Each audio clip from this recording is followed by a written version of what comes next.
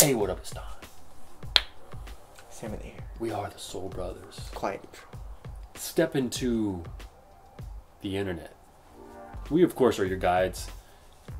If you're trying to look for anything shoe or basketball related, that's kind of our forte. Although we do gaming too, if you want to check that out. Do. And we do another channel called Trenzy where we talk about just random shit. If you want to check that out. Do. And Holly's in that too. Do. You feel me? Do. Do. Okay, so what the fuck are we doing right now? A versus video. Part of the legendary versus series. But, you know, this is the real deal versus series. It's the Jordan 31 versus the Hyperdunk 16. Flyknit Elite. Flyknit. Hyperdunk by Nike. Okay, so let's start it off straight up. The traction. Okay, Hyperdunk wins. Yeah. That's it. That's it. That's all we have to say. That the Jordan 31 traction is god awful, horrendous. Really bad. Hoping that changes in a solid outsole. The first two colorways to release, or the first few colorways to release. The Rio, including the Rio, is translucent also, right? Yes. And the Olympic one. And did you see the crushed backboard one? No. Russell Westbrook was wearing it. That one's solid. It's all black? No. No. That's the one. That's the one. What's the crushed backboard one? It's like brown and like blue. Right. It's kind of weird. Motherfucking see. Yeah, hopefully it's not an EX2 version. Oof. But anyways, yeah, so the traction, you try to stop and then you go another like 3 inches and then you stop. Yeah. And then if there's dust, then I slipped out a lot. So there and you go. it's even too squeaky. Yeah, too squeaky. It's so squeaky that it's like fucking our annoying. friend got pissed off at me because I was doing this. Shut up! He's like, oh my god. I'll put in the squeak test if you guys see the squeak test. It's not me saying oh my god. It's our friend saying oh my god because he does not like that squeak test. But anyways. Shouts out to homie Rob. Robbie. But anyways, the Hyperdunk actually has pretty nice traction. It's translucent. And it has the kind of like the blade traction or line traction or whatever.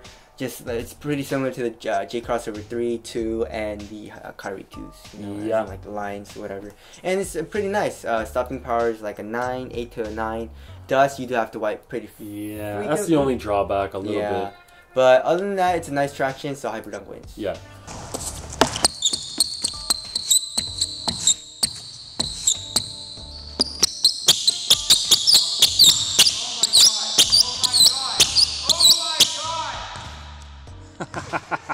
Okay, moving on to the midsole, the cushion.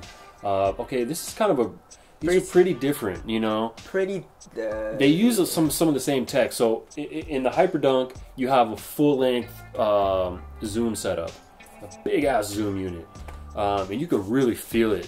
You're bouncing around in there. And then in the 31, we have a couple zoom. No, it's full-length zoom also, but it just feels different. He's a little off today, you know, he didn't take his meds. So the fucking Hyperdunk has a hollowed out pylon, which is supposed to give you that springy trampoline effect. Yeah, but we've been filming for like 9 hours, dog, so we're losing it. No, it hasn't been that long, but we want to go play basketball. Yeah, well, I haven't played in a few days, so. Oh my god! Oh my god. So we gotta finish filming and okay, but anyways, so the zoom unit in the Hyperdunk for me was more mushy feeling. Which I did not like. And it's like they're doing the same thing. They're both full-length zoom setups. But it's the different. But it just feels different. The Jordan feels a lot more minimal, and it's locked and unlocked. And it's lower to the ground. Flight speed or whatever. And you have more responsiveness. Yep. And you get more of a faster bounce back. But not as much impact protection. So, yeah, I guess, yeah. But you can pick and choose what you like there. I think we probably both would go with the Jordan 31. Basically, the only thing the Hyperdunk has over the Jordan 31 is impact protection, I guess. Yeah. Court feel is better. It's more responsive, and the fucking bounce back is faster. Yeah, but if impact protection is big for you, I would suggest going Hyperdunk. As far as cushion, because it is pretty substantial. You can get it for $120 right now. You should get it. 120? Yeah. Oh, with the 25% off? With the 25%. So really? Hyperdunk, the unlimited colorway right now is 140 $. Oh, you get the 25% off, but you can get it for the 120 Oh my god. You use the code FALL25? Yes, I think it's fall 25. I think it's FALL25. But it might we are no way affiliated either. We're just helping you guys But out. it might be over once we release the video. Pay us for this shit. It might be over once we release the video, but we will see. But anyways, Jordan 31 wins in cushion. Yeah. So moving on to the materials. Okay. So the Hyperdunk uses Flyknit, but it's kind of glued down in the toe box area, but it's not too bad. No. And then in the ankle area is very soft and it's stretchy, or it conforms to your ankle. Yeah, and it turns into a little compression sock. Yeah, which is interesting. Yeah, and it's nice. It's a really nice material. I dig it. And then the 31 is just a performance woven. They're calling it flyweave. Flyweave. But it's all the same. It's all the same thing, yeah. right? And it's kind of similar to like a jacquard even. Yeah. Which is like what was in the last years, but it is different. It does feel different. It is softer. It is softer. It's a lot softer. I would personally go with the 31. The 31. The uppers, nice man. And then under bananas? It's bananas. Okay. It might even be oranges. Okay. Okay, but you have the flyweave, and then under that is like a layer of like neoprene. Yep. You're so sexy, Con. Yeah, that's amazing. It's like, I don't know, neoprene fucking, you know what I'm saying, polyurethane strands work mixed with carbon fiber. Polyurethane is plastic. I know, I'm joking. Yeah. But, you know, it's like a polyester vibe. It's nice. It's super soft, and there's no breaking time. And then that transitions into like a leather in the back. I think it's synthetic leather. You know, I would prefer synthetic leather. That way we don't have to kill extra cows. You know, why do that? But yeah, it's super nice. Okay. Jordan 31 for the win. Yep. Right. Going on to fit, Hyperdunk fits way better for us because we have more narrower foot. More of a narrower foot. You know, though, I would go with the 31. Really? The Jordan 31 is more like more normal. It's fit, wide. It's almost a wide fit. And it's roomy in the toe. You know, I guess I can't say that because the only reason I like it is because I put in an insole to bring me up. Oh, I see. And I like it better then. But so yeah, I'll have to go with the Hyperdunk. Yeah, so whenever it's a little roomy, just put an insole in. Yeah. You know, oldest trick in the book. Yep.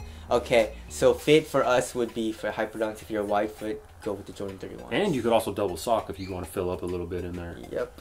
Alright, now moving on to the motherfucking lockdown. I will go 31. Yeah, there's a little bit of heel slippage in the Hyperdunks. A little bit, and then there's like a really aggressive Achilles pillows in the 31. Yeah, I feel nice. That kind of holds you down, and Jordan Air Jordans usually do that very well. The 30 is actually the most heel lockdown of any shoe maybe ever made. Yep. In my opinion, except for like those dress shoes you get. You know, you ever fucking put on a dress shoe and you tighten it, but the heel is just like held down. Really? Yeah, you need like a shoehorn to get it off. But that's dress shoes. Okay. And you cannot play basketball in those. Nope. Although we might one day and do a dose of basketball in it. I did. Oh, you did? He doesn't remember. Damn, it's been too many. Okay. Moving on to support, I would say Jordan 31. Yeah. Because of the thingy. The ankle compression thing, and the Hyperdunk doesn't do anything. No, and the Hyperdunk is technically a low to me because it's just the whole sock unit is just a sock. So, okay, durability. Jordan 31. Yeah, I'd probably lean Jordan 31. Because the rubber is pretty soft on the Hyperdunk. So yeah. Okay, ventilation. I would say they're tight. Yeah. Or maybe the Hyperdunk is a little cooler. Right. But, you know, it's not much different. That much of a difference. Okay. Moving on to... aesthetics? Hyperdunk. Hyperdunk. 31 for me. I've gotten more compliments with the Hyperdunk. So. Yeah. There you go. Alright. Wrapping things up. These are both expensive shoes. However, the Hyperdunk is on sale and the Jordan 31s will very soon be on sale. Because I don't think they're doing well. The band didn't even sell out. You can still get the band color. Yeah. The Jordan 1s, I think, sold out, but not the 31s. Yeah. So, they're both about 200. The Hyperdunk is 200. The 31 is 185. What the hell you play? Hyperdunk. You just have to go Hyperdunk just because of the traction. If it wasn't for the traction, I would pick the Jordan hands down. Yep. Well, one hand down. I would pick the Jordan. That's my lady calling me. Oh shit. Oh shit. Yeah, so that's it. Jordan 31 catching the L. Yep. Hyperdunk for the win. Hope we helped you guys make a very informed decision with your grandparents' money. Now, we will see you guys next time. My name is Don. Hey.